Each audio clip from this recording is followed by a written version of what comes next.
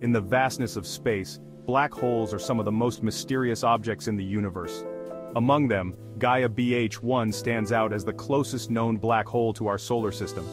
Located just 1,560 light-years away from Earth in the constellation Ophiuchus, Gaia BH1 is relatively close on a cosmic scale. It was discovered through observations from the Gaia spacecraft, which detected its gravitational influence on a nearby star. What makes Gaia BH1 even more fascinating is its mass. It's estimated to be about 10 times the mass of our Sun, making it a stellar-mass black hole, formed from the collapse of a massive star. Discovered by the European Space Agency's Gaia mission, this black hole is a game-changer for astronomers. Why?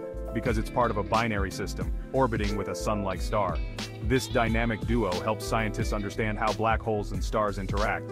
And here's the kicker, Gaia BH1 is invisible. We detect it by its gravitational effects on its stellar partner.